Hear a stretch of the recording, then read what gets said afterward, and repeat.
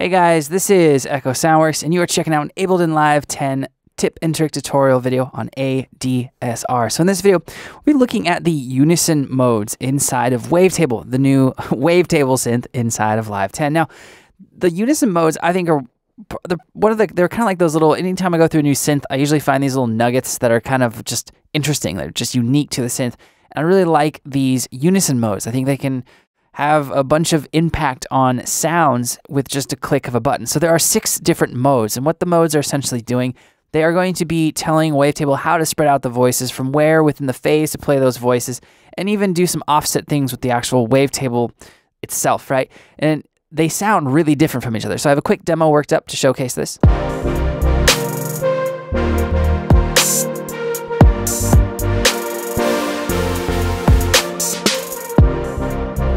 Right, so let's mute the other tracks real quick, and we just have Wavetable now up here, the top track. So this sound is just 2 oscillators. I'm gonna make it almost full screen. It is a vintage sloppy saw inside of oscillator 1, and then it is essentially just the basic saw sound in oscillator 2. Now I have a low pass filter, and I have the filter frequency being modulated by envelope 1. So I had it set to the noise unison engine. Let's take it to classic real quick. I'm going to turn off the effects that I had on after it. I had a glue compressor, EQ8, and FabFilter Pro R.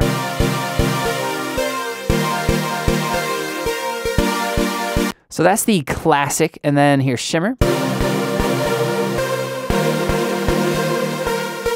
So I'm not changing voice counts. I'm not changing the amount of detune. Here's noise.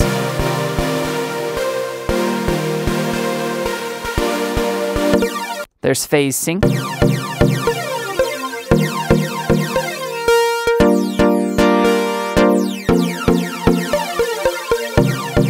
And then we have position spread.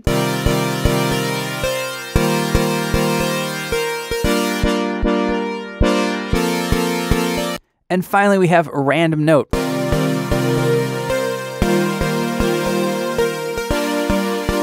Right, so all 6 have very, very unique sonic character. So let's talk about what they're actually doing.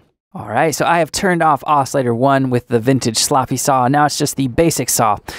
And the first mode is classic. Now this one it's kind of interesting because it doesn't sound exactly like what you'd expect a quote-unquote classic unison and detune engine to sound like. If you just load up Silent, for instance, and compare it, or Massive and add some voices of unison and detune, this still has a little different timbre to it. So what's going on behind the scenes is the oscillators are detuning the amount of voices you give it with equal spacing between those voices and your center voice.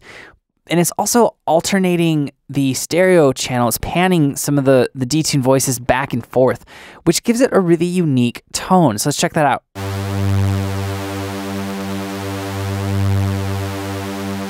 All right, so you can clearly hear the alternating stereo voices. So that is the classic mode in the Unison engine. Now next is Shimmer, and this is one of my favorite ones. It's just got such a cool sound. It's kind of like a reverb type sound.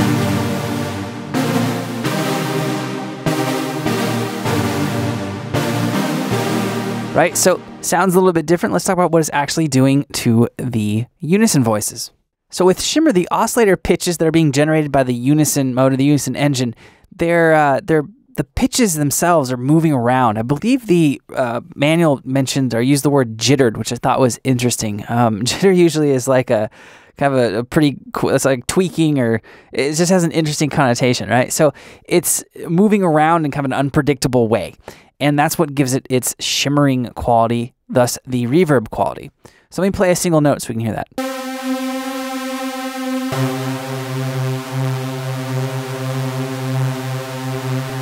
It's kind of harder to pick out where the change is taking place, or where it's alternating, where the movement's occurring. With the classic, it's quite easy to listen to it for a while and then be able to predict where it's going to happen.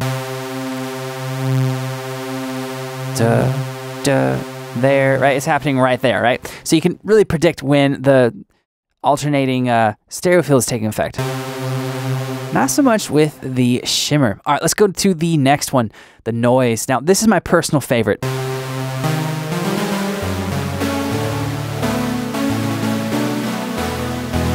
So you can get similar effects in, say, like Shimmer or other synths where you modulate the coarse pitch, the fine pitch of an oscillator with an incredibly fast LFO.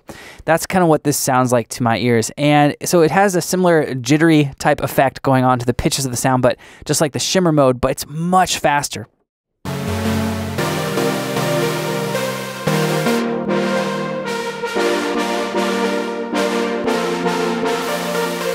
I think it is really cool. So that's my favorite one. Let's go on to the next one, which is called phase sync. So this one is for sure the most self-explanatory one. It is syncing the phase, or the trigger, the phase is being triggered of all the voices. So that's why you get kind of that little click tick or that pop at the beginning of a note.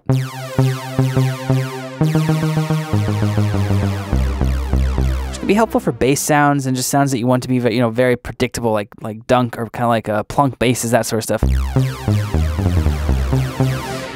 Now, this is, in terms of what the actual Unison engine itself is doing, I believe it's just the classic. But there's no offset with the phases that are being triggered. It's just happening at the same time.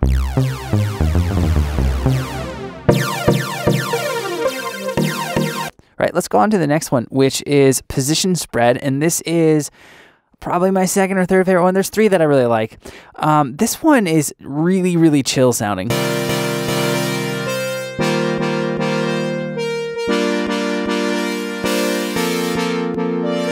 So this sounds a lot less of a straight up unison effect than the other ones I've heard.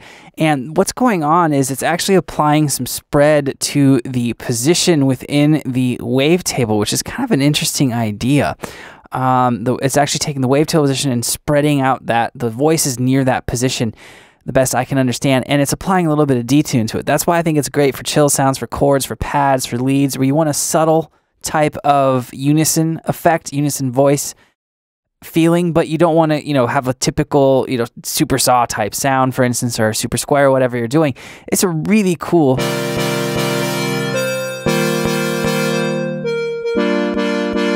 It's just got a really cool sound. So let's go to the final mode, which is called random note.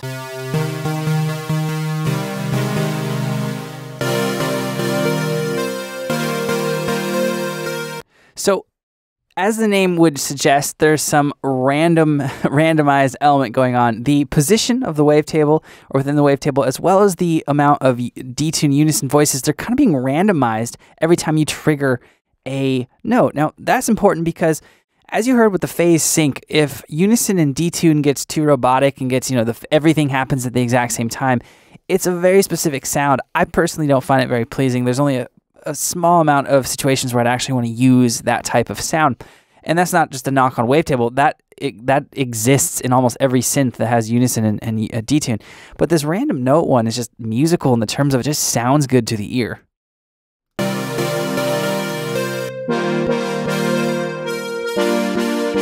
So if you guys have the Live 10 right now, and if you're waiting to upgrade, and you start messing around the wavetable, don't forget about these different unison modes. There's probably 3 or 4. I really like them. I actually see myself going to wavetable when I'm using Ableton as, almost a replacement for sound from like my just kind of bread and butter super saw sounds or unison sounds, because these different modes are awesome.